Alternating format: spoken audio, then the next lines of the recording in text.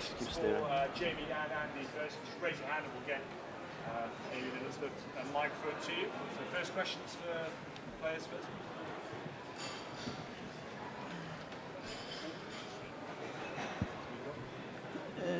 Jamie, that was some atmosphere out there. How much did you enjoy the match there?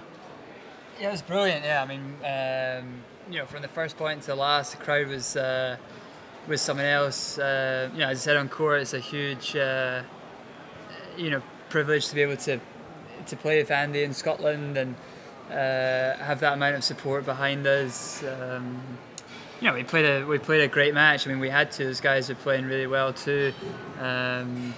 You know, we knew that they weren't going to kind of shy away from the occasion, the atmosphere, and you know, I think we should be really proud of the way we played and competed from start to finish, and you know, it gives us some momentum now back in the tie going into tomorrow's matches. Just staring. I know, it's unbelievable. I'm sitting like it. Andy, how difficult was it to get back on court less than 24 hours after the 5-hour match? Yeah, it was tough, obviously. Yeah, I know.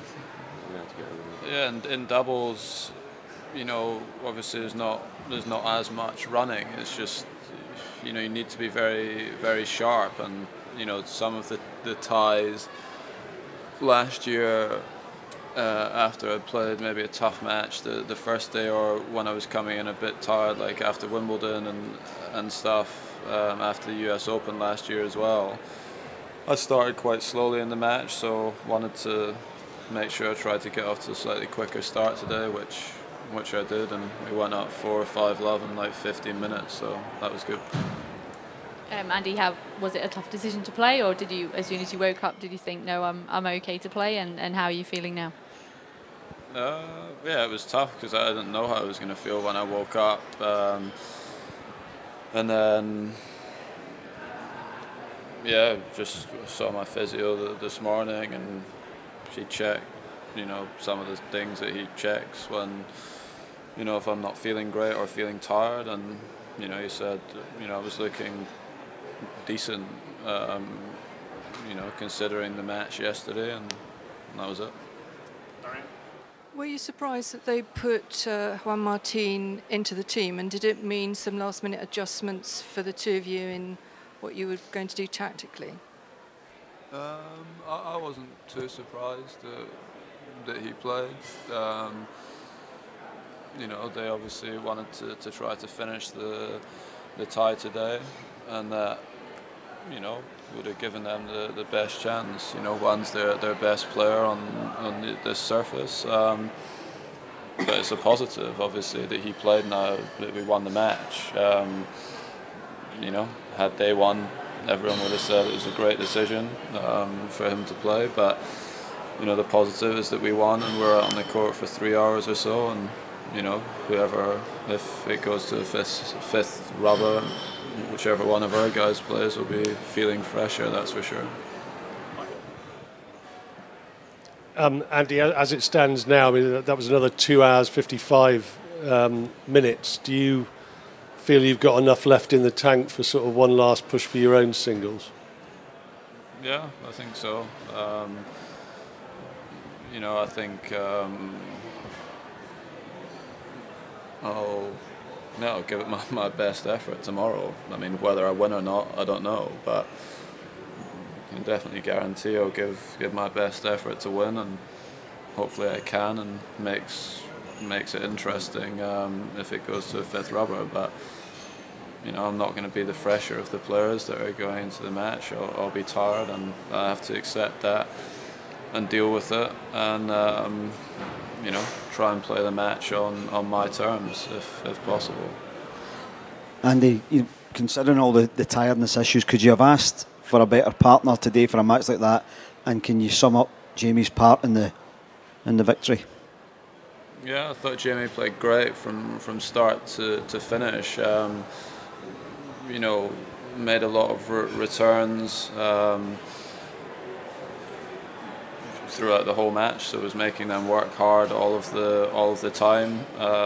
You know, when I struggled during the the second, the beginning of the third set, you know, he stayed right on it, you know, which was great. And then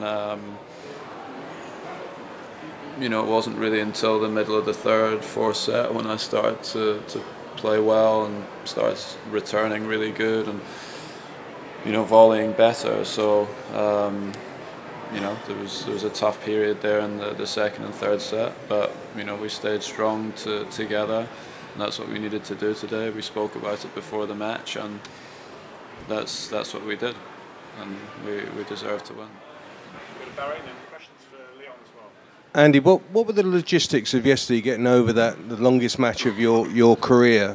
When did you get back to the hotel? How much sleep did you get last night? What time did you wake up and make the decisions about your fitness? I mean, I can't remember the times of when we got back to the hotel. We obviously stayed for Kyle's match and then left probably 20 minutes after that one finished. And then when I got back, I spent probably about an hour with my physio. I'd already done some stuff here as well after my match for like the first hour and a half of Kyle's match. I was doing some work with him, and then I went to sleep probably just after midnight and woke up at about 9:30, and then came in here. I don't know, we left the hotel at about 11 o'clock and saw the physio, and then decided I'm just going to give it a go. Jamie, there are always very emotional occasions up here in Glasgow for the two of you, but how hard was it for you to switch from paying your respects yesterday to playing today? And are there times when sort of playing sport can almost help with those kind of situations because you have another focus? Yeah, I mean, it's been a tough week for us, but I mean, look, we just had to try to park it for the afternoon and yeah, focus on what we needed to do.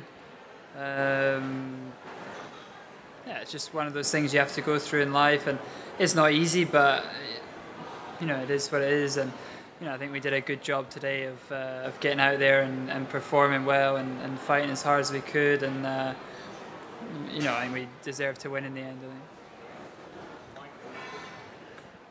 I think. Leon, similar question for you about, were you surprised, given that sort of Del Potro will be running the anchor leg tomorrow, that he was put out there today? No, similar to Andy, I don't think so. I think I would imagine he's probably expressed to their captain that he would like to go out and play. They probably thought they had a good chance to try and tie it up, but yeah, as the guys have said it, you know, it does mean that he's had a few more hours in his legs. So if we can get that win in the first match, then it's up to whoever goes out for us to try and make him work as hard as possible. Leon, what is Kyle's frame of mind after Friday, and what will be the factors that will dictate your decision as to who plays that fifth rubber? On the first part, yeah, I mean, Kyle will learn from that experience again and look at the things that he needs to keep improving, because every best of 5 set match is an opportunity for him to do that. And then, yeah, then we'll talk about it. I mean, I've got a good idea, obviously, in my own head what's going to happen, and I'll talk about it as a group tonight and let the players know what's happening as early as possible, so we can get on with preparing for it and doing all the timings and chats that we need to do before tomorrow. Leon, could you just put this into context with other kind of, you know, other matches, other ties that you've had previously? Obviously, Russia and Coventry in 2013. How does this compare to, you know, the shift in momentum and dynamics in that occasion? Well, it's obviously very difficult. I mean, Argentina, when you go 2 up on a Friday, are clearly in the driving seat. But then you have to then just go on the Saturday, and when you've got Andy and Jamie that can go out and put in a performance like that. Obviously, last night was very, you know, it's difficult. Everyone's drained, none more so than the players. But when you see a performance like that, especially when you're at home and the crowd are absolutely fantastic, it raises everyone's spirits, and you're still alive in the tie. But you know, it's a very, very difficult tomorrow, obviously, because of the quality of the opposition. But we have to start with obviously Andy's match and support him as best we can, and hopefully if he can get as a point, then it becomes interesting. Leon, it's after the event now, but if Andy hadn't pulled up okay, who would you have put into the doubles today? Oh, we can be pretty open. That Evo had prepared for that and had done a bit more double sessions through the week, so that's how it was going to shape up. Thanks.